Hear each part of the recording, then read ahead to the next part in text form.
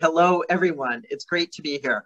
On behalf of the Environmental Defense Fund, I'm truly delighted to welcome you all to this Independent Food Systems Summit dialogue on transitioning to nature-positive production, sharing lessons across land and sea.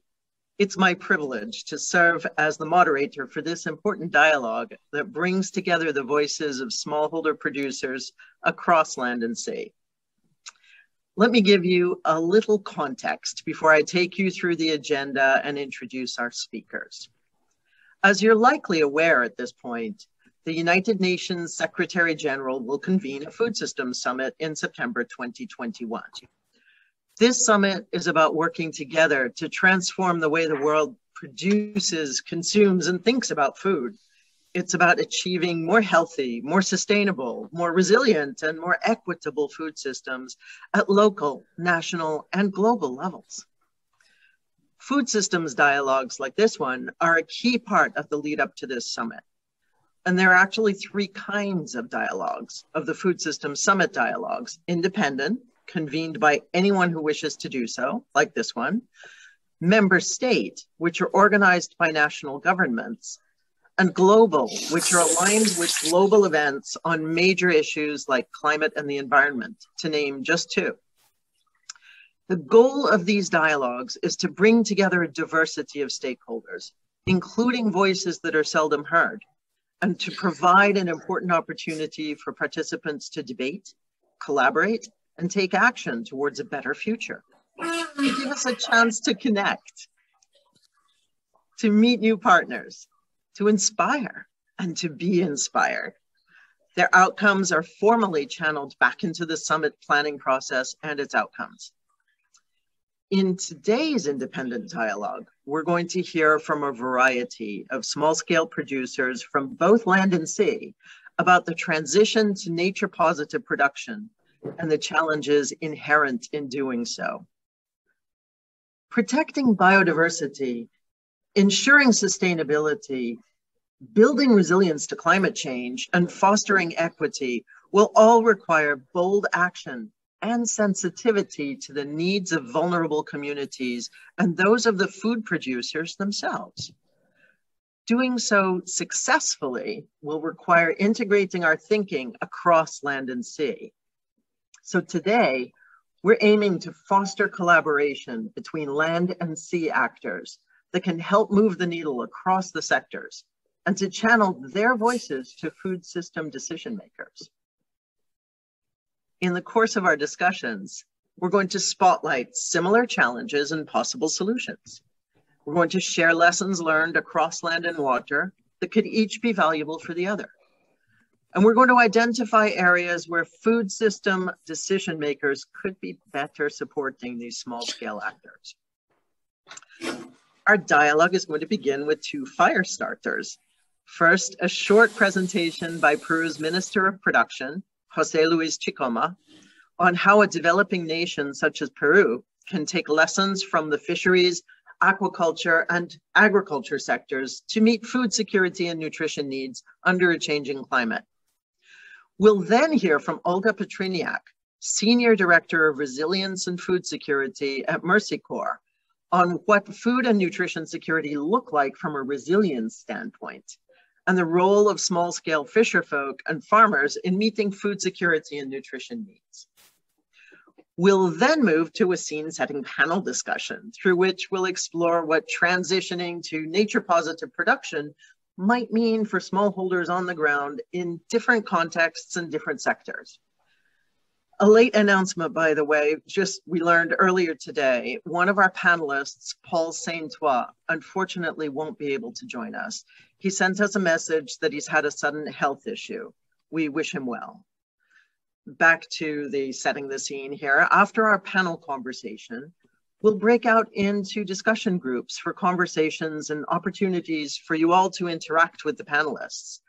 Then, when we return to the plenary, we'll have a quick break for a group photo, and then we'll hear key takeaways from the discussion groups. Finally, Olga will come back to help us to wrap up with some closing remarks. In the plenary sessions, In case you have questions or would like to make comments, please feel free, as you've been doing already, to put them in the chat, and Willow and her team or the panelists will do their best to respond. Plus, the chat will be saved. So with that, let's begin. It's my real honor and privilege to turn to the Honorable Minister, Jose Luis Chicoma, to ask you, Minister, to set the stage. Minister Chicoma, you have the floor.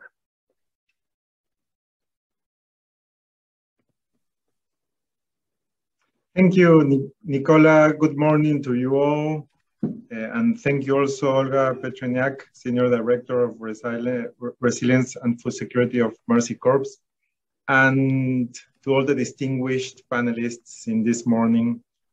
As you know, in the Ministry of Production in Peru, we are committed to building and promoting sustainable, healthy, inclusive, and fair food systems. Just before I was appointed minister here in Peru, I was advocating for policies to repair our broken food systems in Latin America from a think tank based in Mexico. It's been quite a ride to move from advocating for policies to approving and implementing policies, and quite a challenge for sure. And actually, one of the key issues from my advocacy experience and from here has always been the sustainable use and relation with the oceans, especially in a country like Peru with very rich and biodiverse oceans, and in Latin America and the Caribbean in general. In the region, 85% of the fish that reaches homes comes from the artisanal sector, which represents the livelihood for more than 1.8 million people. So the question is, how can we think and promote with policies a good diet based on fish, if it's production and commercialization? Even though it's very important, I'm going to explain a little bit more about this, it's still very precarious. And to address this, we are promoting many different programs and policies in Peru. We have already built in this administration several new artisanal fish landing sites, which is like the most basic infrastructure that fishers demand from the government, and it's life-changing. I've been in the inauguration of a couple of them, and I hope by the end of this administration we'll be present at more, but it for sure changes their lives. And we have faced an enormous investment gap in many developing countries, and in particular in Peru, when we try to, of course, like to address these gaps, and with many demands from resources, especially in these very difficult times for public budgets is quite difficult, but we're trying to accelerate the closing of this investment gap in the fastest way that we can. And this infrastructure that we have built will benefit more than 8,000 fishers with a landing capacity of several hundred tons per day of local fishes such as chiri, espejo. It's funny how all the names of fishes change in every single country, even in Spanish speaking countries in Latin America. This is the Peruvian jaque in the north of Peru, and many migratory species such as jumbo squid and mahi-mahi. So it's going to change lives for sure. Another issue that is very related with small-scale fishing and artisanal fishing, for sure, are food markets. Food markets in Latin America and most parts of the developing world. At one point in the last few decades, they got forgotten because supermarkets and modern food markets were coming. So we kind of ignored them, no? And we didn't invest many public or private resources in developing their infrastructure and setting the best commercial sites that could ensure quality and healthy standards. So in this administration, we have highlighted the importance of the more than 2,600 food markets in Peru. It's one of the top 5 priorities of my administration, because 7 out of 10 Peruvians get their food from these markets, and they are not present in the public agenda, they are not present in the political agenda, and they are not usually present in public debates. When we talk about markets, we're probably talking about supermarkets. When we're talking about food, or if it's in the newspapers, we're talking about capital markets or debt markets. We're never talking about these traditional food markets. I've been to many communities in the last few months all over Peru. Every time I am there presenting like the new investment study that is going to ensure that in this year or in next year, we're going to build a new market there, or we're going to make the current market, food market, more modern. I see the faces in the people that work in the market, and it's also life-changing. It's incredible that actually the government goes there to promote markets. It's not something that is common, because we usually are present to promote other big investments that probably like are more related with changes in the GDP, and not necessarily in how inclusive our policies are, especially related directly with small producers, small agriculture producers, small fishing producers, small scale, and also all the people that work in the food markets and that usually are forgotten by our policies. So we are producing these food markets, the traditional food markets of the future, especially in those places where the greatest amount of fish production is offered. And we have approved regulations that guide the design of new establishments, the modernization of existing ones. And we are promoting all these public and private investment projects at the national level on a portfolio of 30 projects in 12 of the 25 regions that we have. In Peru, we're also organizing traveling fairs across the different regions of Peru with the goal of promoting better eating habits through the consumption of seafood, thanks to our national program called in Spanish, A Comer Pescado, Eat Fish. And it's been also very interesting on even though Peru has one of the most rich and diverse oceans in the world, and we say that we are the birthplace of ceviche, and I hope that nobody is going to challenge me on this. But at the same time, our levels of per capita consumption of fish are not as high as they should be. And also something very important, in many places with big diversity of different fishes, the consumption at the local level of these particular fishes is not promoted by the government. We go there usually and promote other fishes that are not located there and not related with what they produce. So we are changing this with these traveling fairs, and we are also working with the gastronomic sector, the restaurants, and other people to emphasize how they can use the local fishes according to their preferences and their production. And actually, this is also related not only with nutrition, but also with economic development and inclusion of the small-scale fishers, the artisanal fishers there. In the last 6 months, we have almost doubled the direct purchases that we make for artisanal fishers on these and fish farmers compared to the previous 6 months, going from 19% to 40% of average. We should buy 100% of the fishes for the trawling fairs from small scale and artisanal fishers. However, due to many restrictions related with quality and health standards, we can't do it now. but we have moved from 19 to 40%, which is a big increase. And this should be an agenda that is a priority in the next few months or years.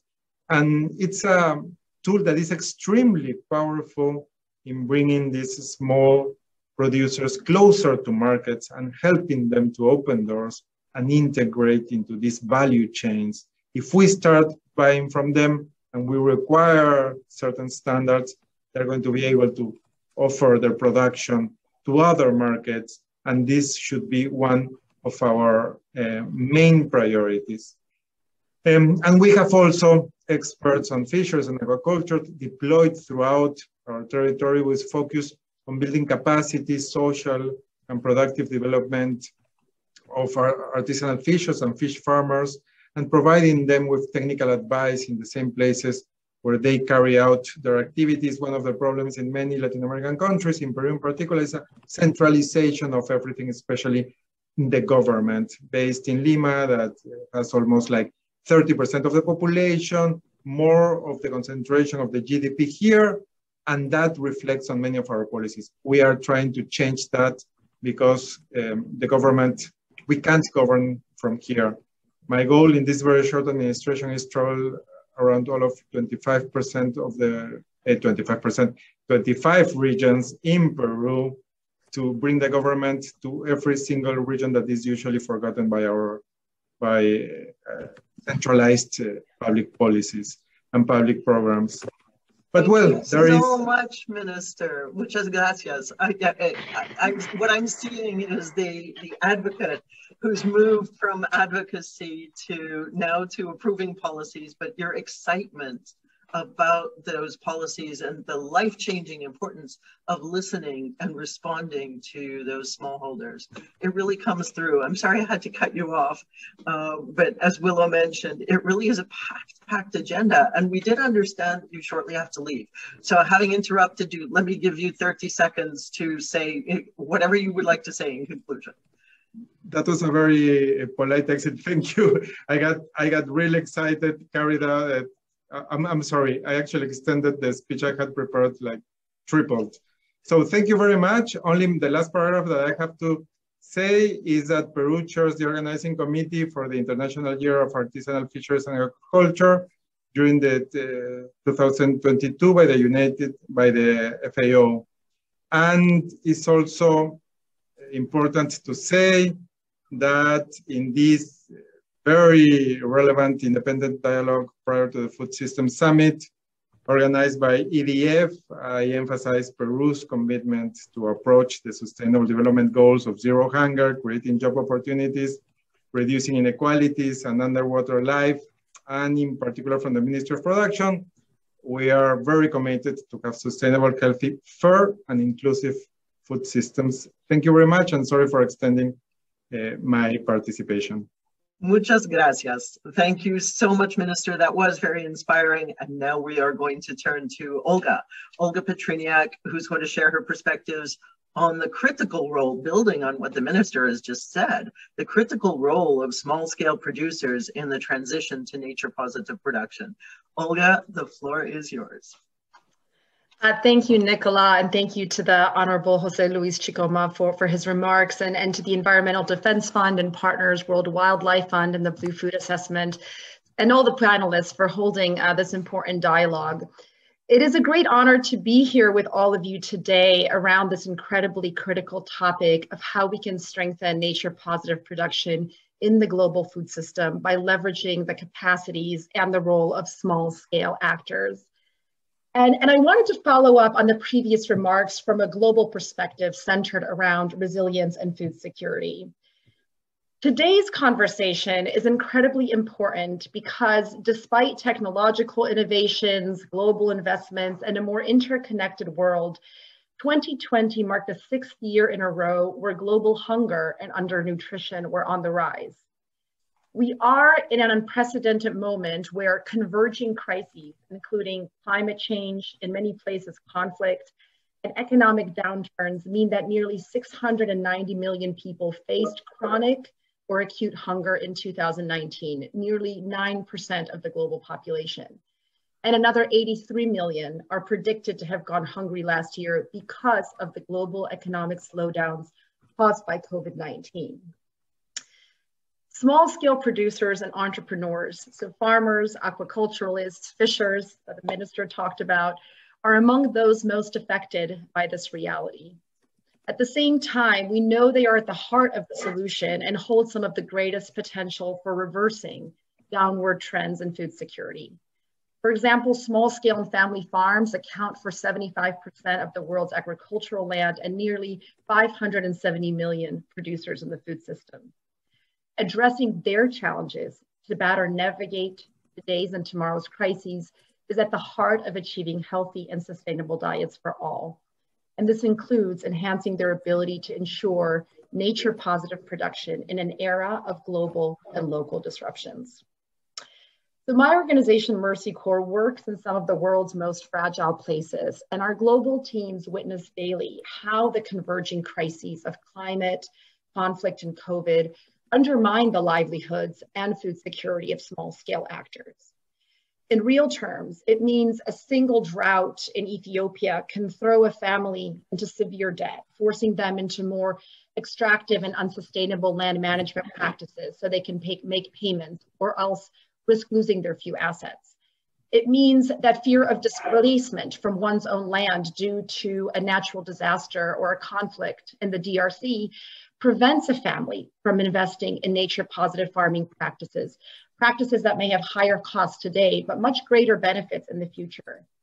And it means more young people in farming families being pulled out of school, turning to low-skilled wage labor so their families can eat, thus limiting the potential of young people to invest for nature-positive innovations in the food system. But at Mercy Corps, we also witness a world of possibility and the incredible resilience of small-scale actors turning crisis into opportunity. Across the globe, we partner with smallholder producers to support them on their journey from fragility to resilience. This means supporting more inclusive and equitable governance of land and water resources. It means building linkages to markets and financial service options that promote resilience, such as those that the minister just talked about. It means leveraging technology for more equitable investments and building bridges across social divides. So just a couple of examples. In the DRC, through Mercy Corps facilitated dialogue platforms and extension services, landowners, sharecroppers, and local leaders strengthened land management agreements and ultimately redesigned land use across water catchments to combat erosion, increase soil health, capture and retain water, and ultimately increase land productivity. In Nepal, partnership with farming communities and the private sector has increased the production of sugarcane along riverbanks prone to erosion and flooding. Thousands of hectares of agricultural land have been protected while providing communities with a high-value, market-based crop and direct linkages to processors. In Kenya, through partnership with a wide network of digital market platforms, smallholder farmers growing food for millions of Kenyans are able to access a wide range of knowledge and market support services. These digital partners provide information solutions on climate resilience inputs, extension advice, links to storage and aggregation options, as well as links to financing. So throughout this dialogue, we will hear many more stories of resilience from small-scale actors working to achieve nature-positive production amidst threats and disruptions to support a more prosperous and more food-secure future. It is lessons from their experiences and the experiences of others like them that will ultimately help ensure better outcomes for people and planet. And I look forward to listening, learning with all of you, and ensuring their voices shape the critical commitments as we look ahead to the UN Food Systems Summit. Thank you.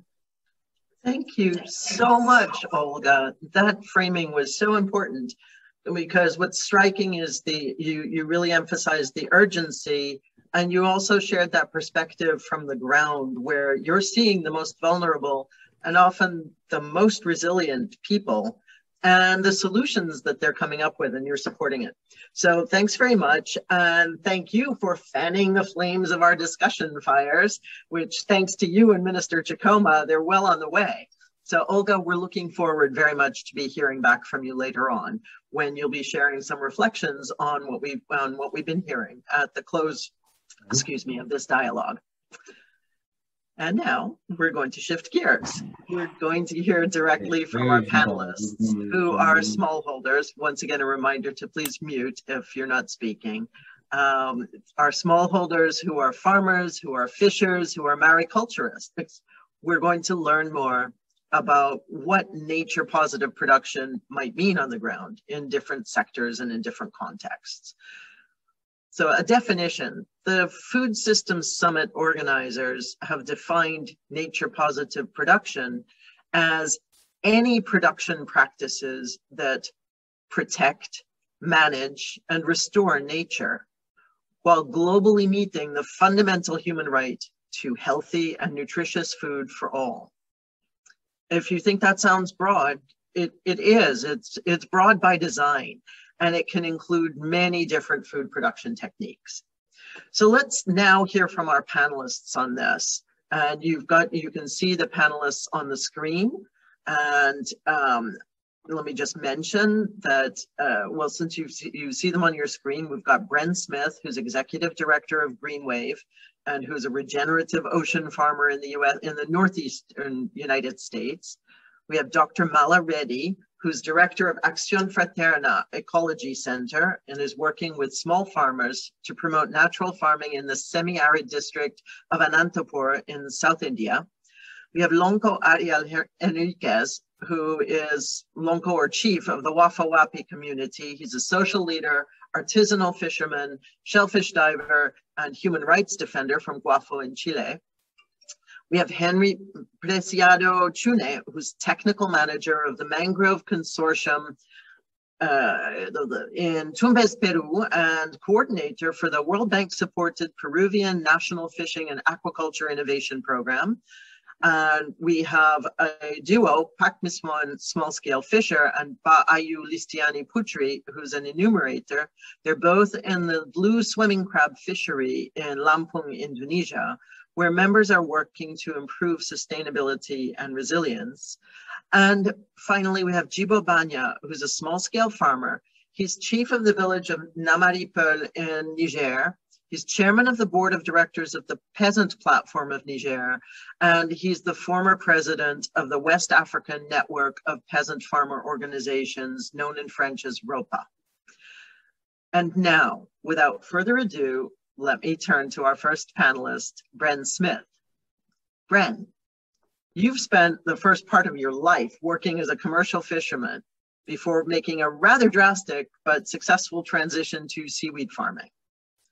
Now, in addition to running your own farm, you've been looking to spread your model of regenerative seaweed aquaculture throughout the world because you believe it could help tackle climate change and food and nutrition insecurity.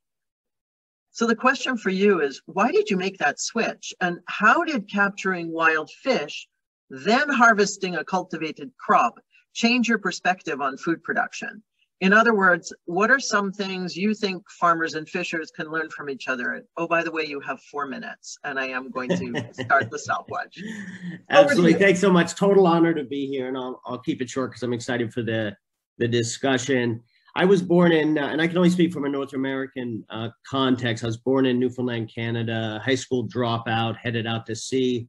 And I fished the globe when it was, at the height of industrialized fishing. I was a pillager. And then the cod stocks crashed back at home, 30,000 people thrown out of work. Amazing to see an economy gutted overnight because of ecological collapse. And that's where I began to realize, like, I'd been listening to environmentalists and they had it wrong. They were telling me this was about birds and bees and bears and conservation zones and MPAs. And it's not. Like, climate change, protection of the oceans is a kitchen table issue. It's a question of, how do I die in my boat one day happy and fulfilled? How do I make a living on a living planet? So that was a major shift that I think is carried over into the climate economy. And it's really, how do we build a climate economy with agency, with jobs with meaning, protecting our culture as fishermen and farming? Like I would say, there are no songs about lawyers, but there are lots of songs about farmers and fishermen, and there's a reason for that. And we want those soul-filling jobs. Next thing I'd say is, so, you know, I was reborn as a aquaculturist, as a fish farmer, and my big mistake there was growing around existing markets, right? Still not asking the ocean, what does it make sense to grow? We grew salmon and tuna because people ate salmon and tuna, and we polluted the environment and just grew around existing wild palates instead of understanding that the earth is going to dictate our flavors. The ocean is going to dictate our flavors. Our business partners are the ocean now. We have very little control of that, and markets need to bend to the will of the planet. So where I ended up, and when you ask the ocean what to grow, it says, why don't you grow things you don't have to feed and you don't swim away? And that's how I ended up a shellfish and seaweed farmer, which has the power of zero inputs. So no fresh water, no fertilizer, no feed. It's regenerative, capturing carbon and nitrogen, rebuilding reefs, and allowing me to not have a boss, have a self-directed life, and retain that culture and be a happy person as opposed to be stuck in the cubicle class. So that's how I got here. I want just quickly, if I got 1 or 2 minutes, talk about the collaboration between land and sea, because it's a really potent set of work at Greenwave, my organization. It's like this opportunity to break down the seawalls and share nutrients, for example. There's a nutrient crisis on land. Well, we have them in the ocean.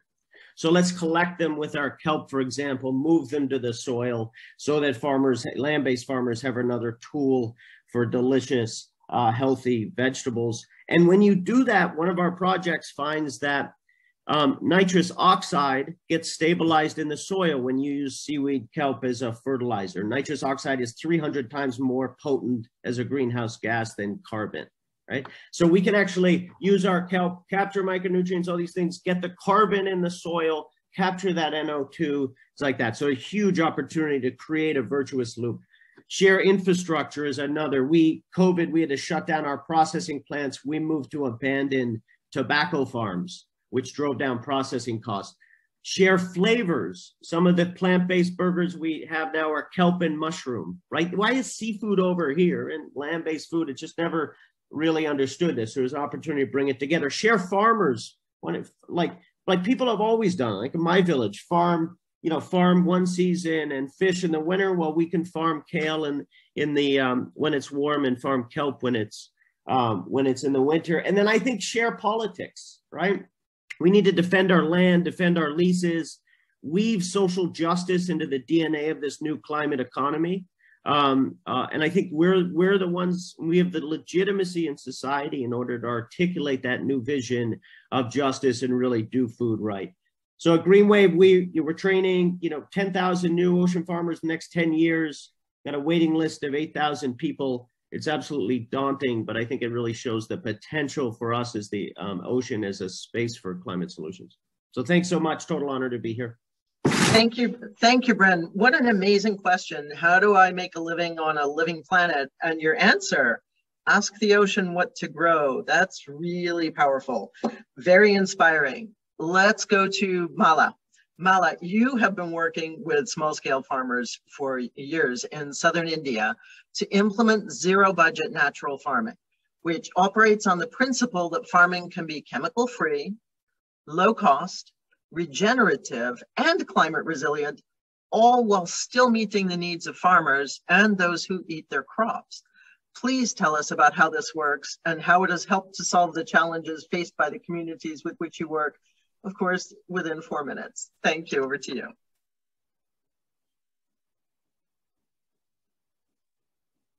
You're muted, Mala.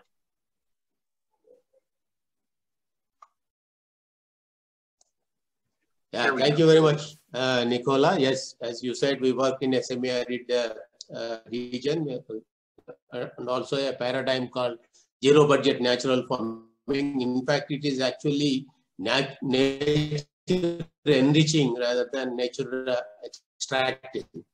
So it actually follows the very important principles from the forest. The forest is natural, evergreen, and productive, and always sustainable. So this is the characteristic farming system called zero budget natural farming. the important principles that we borrow from the forest here into the farming system is agrobiodiversity, which is incorporating polocropping, integrating the seasonal and perennial crops into a cropping system, as many crops as possible in one farm, and following kind of a symbiosis where a variety of crops coexist without competition for sunlight or roots. And then and another important principle that we follow in this is what is known as antibiosis, in the sense that we follow biological control of pests and diseases, like in a forest where there is no any pesticide or whatever. So, and then the recycling, which recycling of the farm waste, particularly which enriches the soil organic carbon in the farm. And then application of an inoculant, which is really made of the cow urine and cow dung, which enriches the soil biotic life in the farm. And then actually the another important principle that we follow from forest is prevent exposure of the soil from direct sunlight and direct rain and wind. That actually protects. That means keep the farm all the time green. That is the important. We call it 365 days green cover. So our focus is very much on small and marginal farmers, that too rain-fed farmers in a very, very low rainfall area. So it's working for them much better compared to the Green Revolution model, which is very, very conventional in India actually, which is this ZBNF is labor-intensive, low cost, and inputs are all generated mostly from the farm, on farm itself, and also from the cows or any type of animals like buffaloes.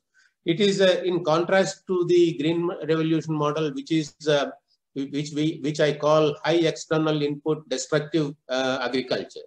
This is the major paradigm in India. So that is what is followed. This is in contrast to that actually. So the whole is the time where the whole world is moving towards farming without farmers. So what is happening is the world is moving to an industrial culture, agriculture, and then farmers are more and more disappearing. The first ones to disappear are small and marginal farmers. So I think this kind of a paradigm is more friendly to small and marginal farmers, but still I think we will have to fight with the advent of industrial farming. So thank you very much, and this is what I would like to say in a given time. Thank you so much, Mala, and credit goes to you for coming in within time. So interesting to hear about borrowing principles from the forest and also moving away from this idea of farming without farmers. There is no farming without farmers. Let's now turn to Lonko Ariel. When it comes to fisheries management, transitioning to nature positive production maybe less about what we put into the system and more about how much of which species we're taking out. Yet, putting the needs of the producers and their local communities at the center is still critical to success. So could you please tell us about the work in your community to increase sustainability? Sorry, that was my timer. You see how well Mala did.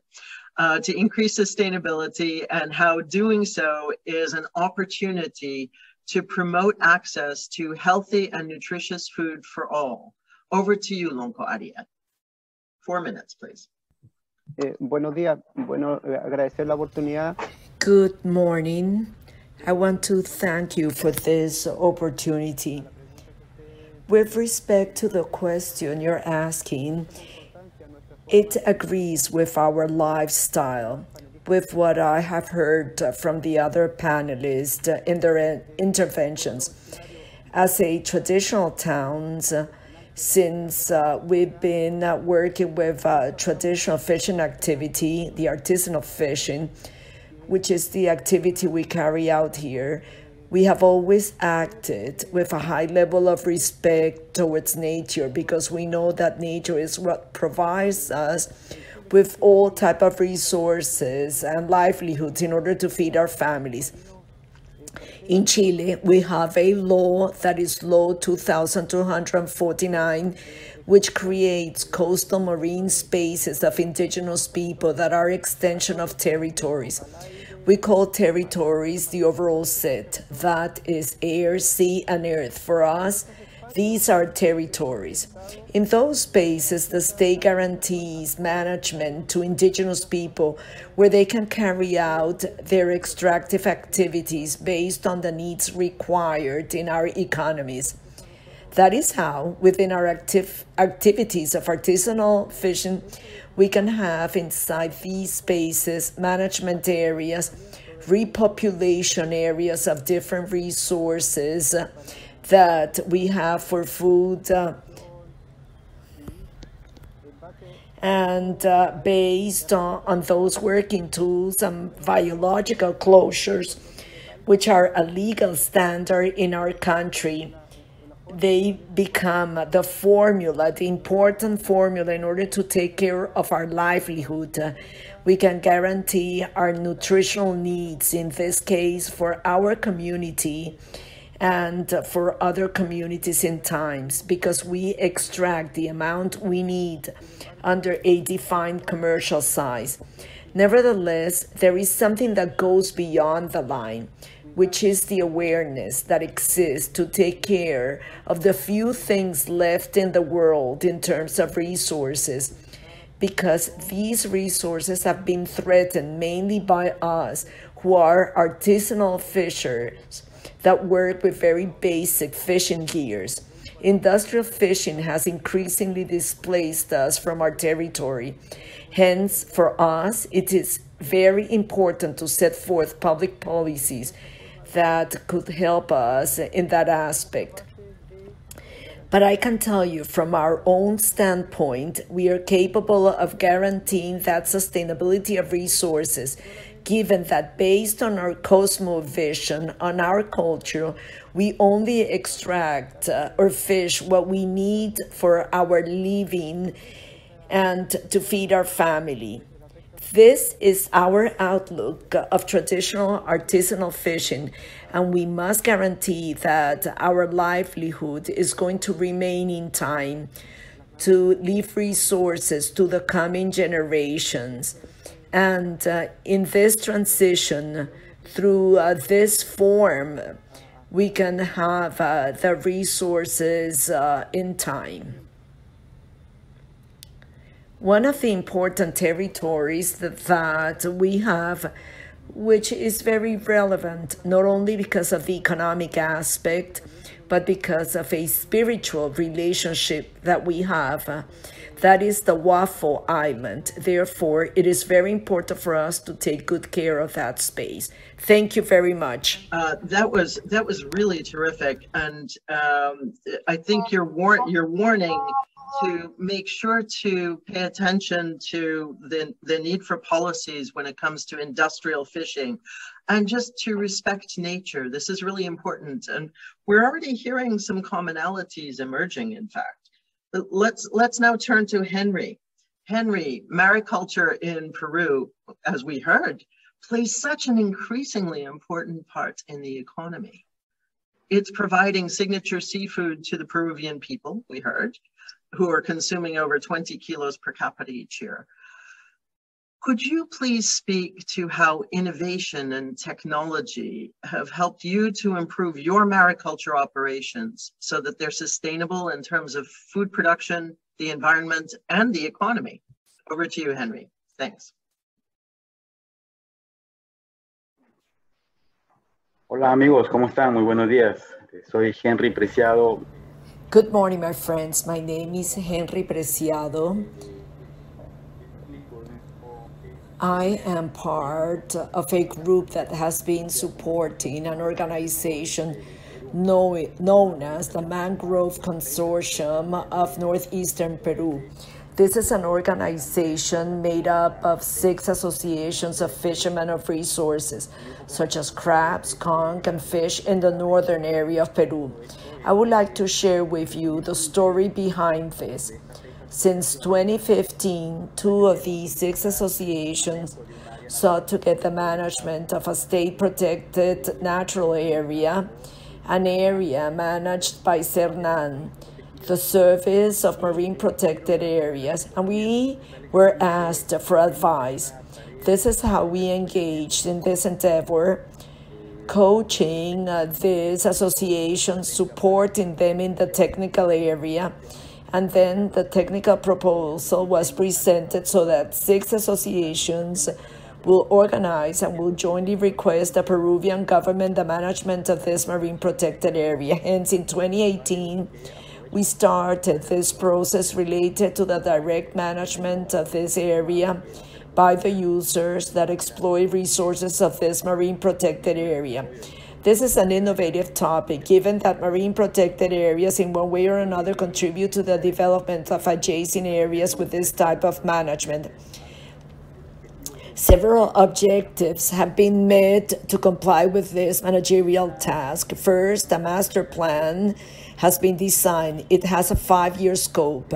In the implementation of this task, we counted on specific objectives related to the management of hydrobiological resources. There are 2 iconic resources in the region, black conch and crabs, in addition to other types of resources. Nevertheless, thanks to the support of the Peruvian government through the Ministry of Production, which manages a program known as the National Innovation Program, we have been able to innovate in fishing and aquaculture technology in order to recover and manage hydrobiological resources such as conch and crab. This program has enabled us to enter into strategic alliances which the consortium by itself would not have had been able to develop in the area of innovation regarding these 2 mentioned resources, mainly the use of biotechnology for the recovery of these hydrobiological resources. We're now working with a company that develops or is a leader in the region of aquaculture activity. Its name is Marina Sol. This company has been supporting us with the production of black conch seeds in order to take them to a treatment within the mangrove system in order to adapt, fatten, and plant them in the natural habitat. The academia has worked hand in hand with us in this task. However, we also have a partner, which is a group of young professional scientists in this area of Tumbe. The name of the company is Inca Biotech. We have been able to develop technologies for the recovery of these resources. So the organizations have developed within this marine protected area a space where the extraction of hydrobiological resources is not allowed, so that this becomes a natural bank and the seed therein incorporated can produce its natural descendants and can irradiate the entire ecosystem of this sanctuary, the production of seed and of this hydrobiological resource. We have done the same thing with crabs. Right now, we are starting to develop or produce crabs at the laboratory, and the larvae or the juveniles of these resources are taken to the marine protected area to conduct releases and to allow the repopulation or the recovery of these resources. The alliances that we have created during this period have enabled us to meet the objective that we have set for ourselves. Thank you very much. Muchas gracias. Thank you so much, Henry, for sharing this great example of successful collaboration with government scientists and other stakeholders. Thank you so much. We're going to shift gears a little bit now. We've been hearing about some of the opportunities. Now we're going to shift to some of the challenges. We know that small-scale producers face many kinds of challenges, significant challenges in general and in transitioning to more sustainable, resilient, and equitable food production practices. So now we're going to ask our next set of panelists to help us to better understand some of those challenges and what can be done to address them. So we're going to turn first to our colleagues from Indonesia, Pak Miswan and Ba Ayu Listiani. I'm going to ask Pak Miswan first of all, and then Ayu Listiani, if I need to, I will stop Pak Miswan, but otherwise we can go directly into your intervention about the work that you're doing in the blue swimming crab fishery, the work that each of you is doing. Your community has been working to improve the sustainability of this fishery and to increase community participation in management. More recently, you've been eliminating waste, increasing product quality, and identifying byproduct uses of crab shells from processing. Could you first, Pak Miswan, you'll have 4 minutes to tell us why your community is seeking to diversify in this way and about some of the critical challenges you've encountered along the way. And then we'll turn to Ma Ayu Listiani for the same question, and you have 4 minutes. Please go ahead, Pak Miswan.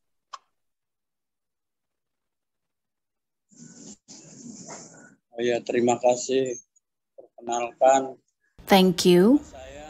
My name is Miss Wan. I'm a fisherman from Lampung, Indonesia. My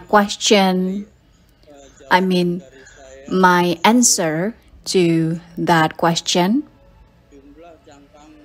is that we have a lot of shell waste and just thrown away with no dedicated disposal in our premises. And the potential for the market, like in the big markets that we can target, because there is a possibility that the market could be used at the local level, namely used for mixed fish feed flour. The knowledge for managing production costs, marketing tools, and testing the product quality is currently something that the fisherman group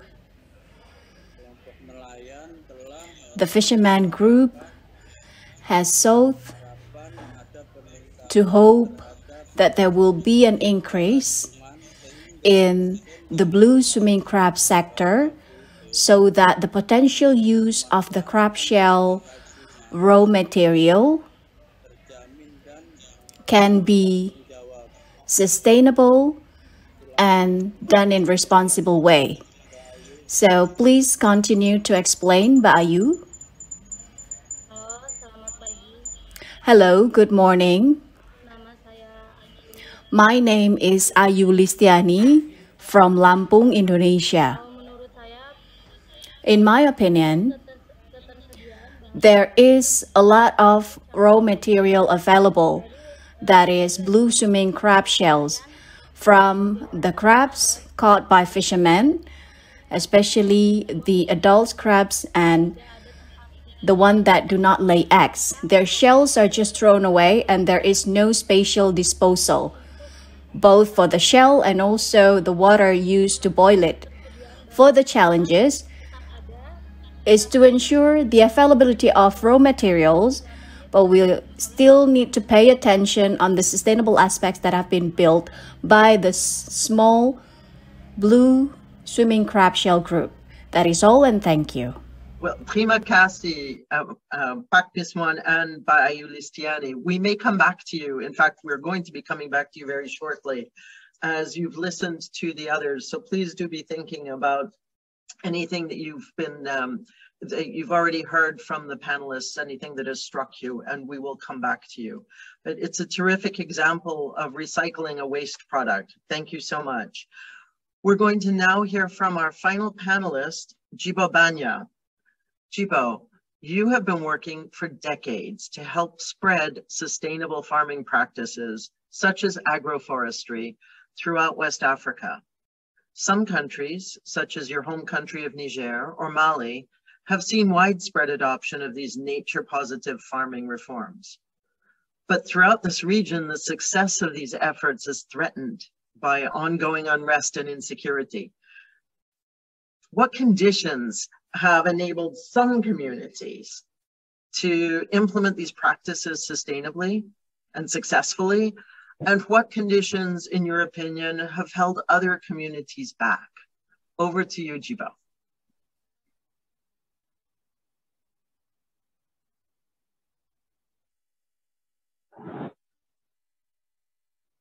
Merci, Nicolas. Before speaking what we have done, I would like to put you in context. We have to admit that we are in Sahel, and Le Sahel faces huge challenges, political challenges. These political challenges do not reflect what we are. We face the challenge of climate change. Every 2 years, we have droughts, and if we do not face droughts, we face floods. Another challenge is that of illiteracy. Sadly enough, in Africa, we have high levels of illiteracy. Even if we develop policies and documents, they are in languages difficult to understand, whether it is in English or in French, which are not our languages. One has difficulties adopting those policies or participating in the development or drafting of those policies. It is because of this that we have gathered in a producers organization at the level of the village, at the level of communities, at the level of the regions, and at the national level. That is the reason why we have established a platform. Given that I only have 4 minutes, it is going to be extremely difficult to share everything.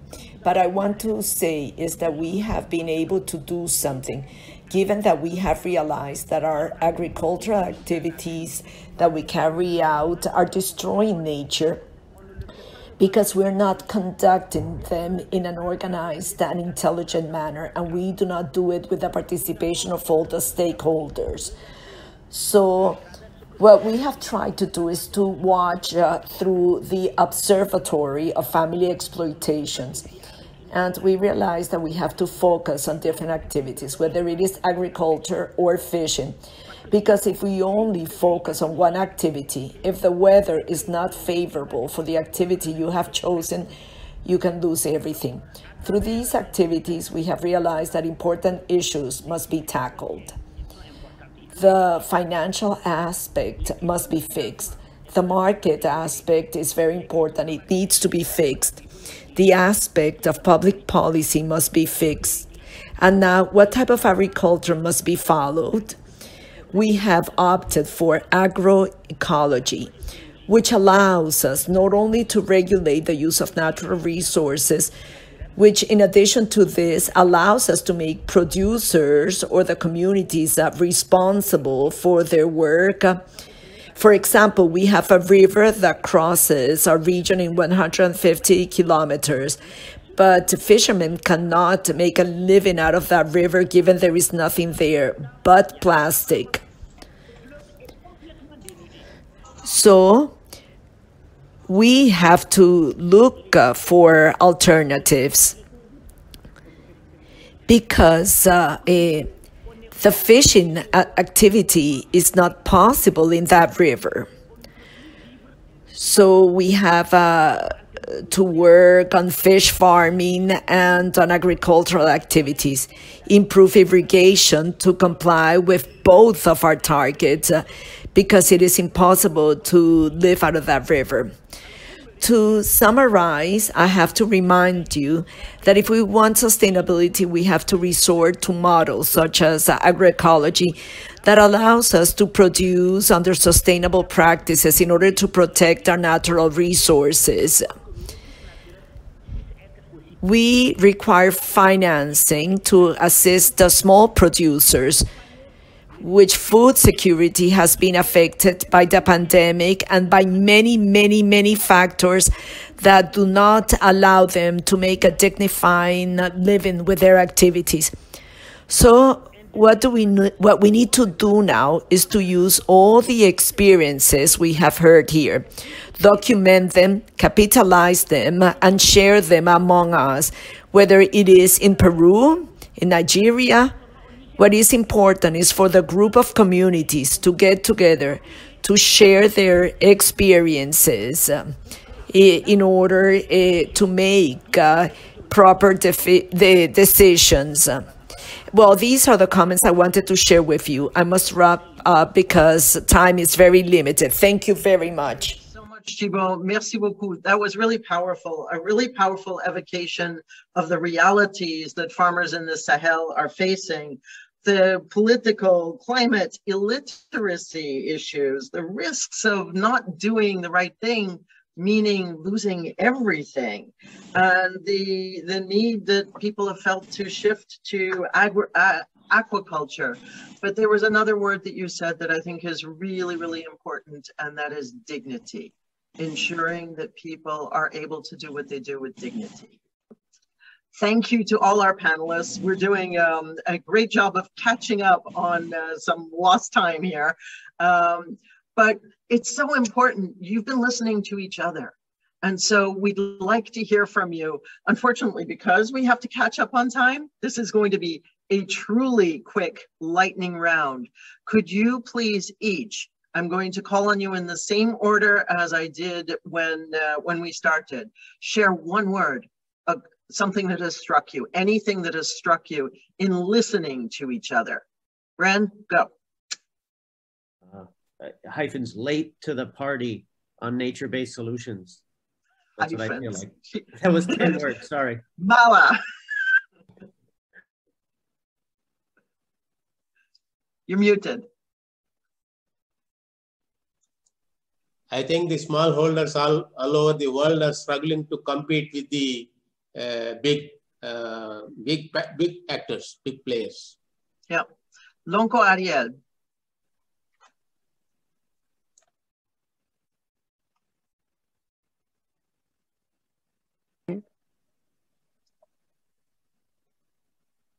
Over to you. The floor is yours.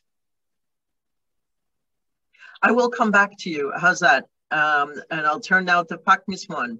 What has struck you, Pak Miswan, in listening to your fellow panelists? For me personally, it is the response from one of the panelists about aquaculture. Mr. I forgot his name, but the point is that seaweed aquaculture is very inspiring for me. But in our place, what fishermen like us need is that we wish if there were people who can support us to cultivate crabs that can lay eggs in captivity. Maybe that's what our group hopes for the future. So maybe that's for the future. Thank you.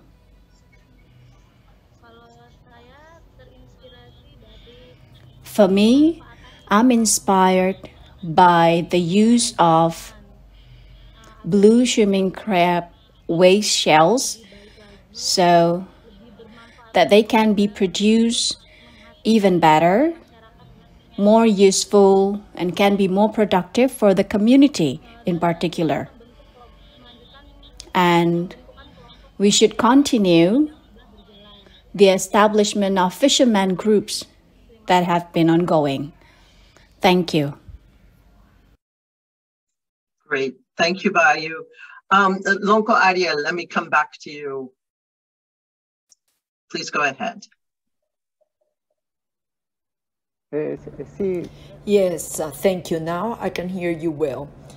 The truth is that the alignment of, well, I don't know if I should call it need, but yes, it has a direct relationship everywhere in the world where our friends that are connected with us come from, with the way in which we can progress in the care for nature as well as in the care for resources in order for us to maintain in time the sustainability of our resources.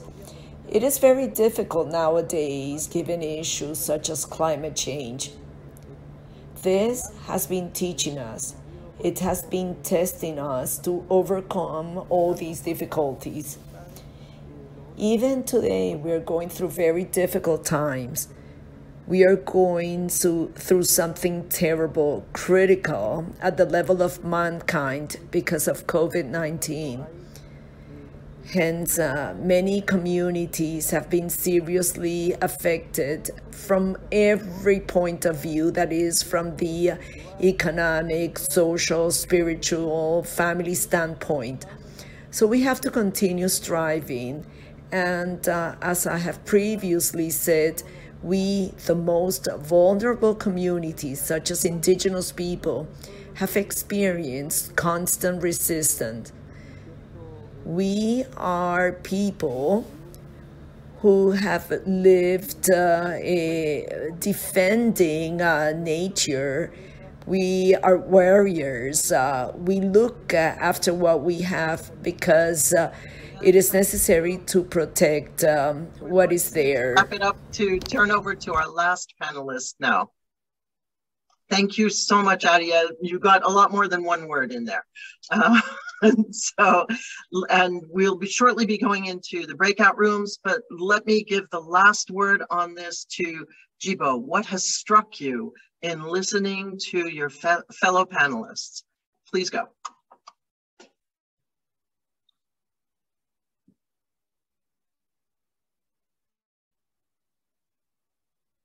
Well, okay, I realized that small producers encounter many difficulties around the world. And I also realize that authorities are increasingly playing a more important role when we hear what was expressed by the minister, that actors must get involved. Public policies are required. Others must be listened to. Activities today must focus on the problems of climate change. People carry out activities without protecting nature, whether it is the sea or the soil. Therefore, strategies are required to deal with all this together. I have felt that everywhere communities are striving to organize themselves, and that in spite of everything, people are giving ideas to the authorities, and that people, in spite of everything, are working on facing all these difficulties. I will say that I'm not alone in the struggle. We are together in this. The more we work together, the stronger we become, so we can be listened to. Thank you so much. Merci beaucoup, Jibo. And I am so sorry, Henry. When I skipped around, I skipped you. So Henry, you have the last word. Please make it a word. Genial. Yes, I think it is the construction of a fishing governance in the territory with territorial approach. Fabulous. Thank you so much. These reactions position us perfectly for the breakout sessions. So as Willow was explaining so first, thank you to all of our great panelists. You did a wonderful job, and you've really helped us to set the stage.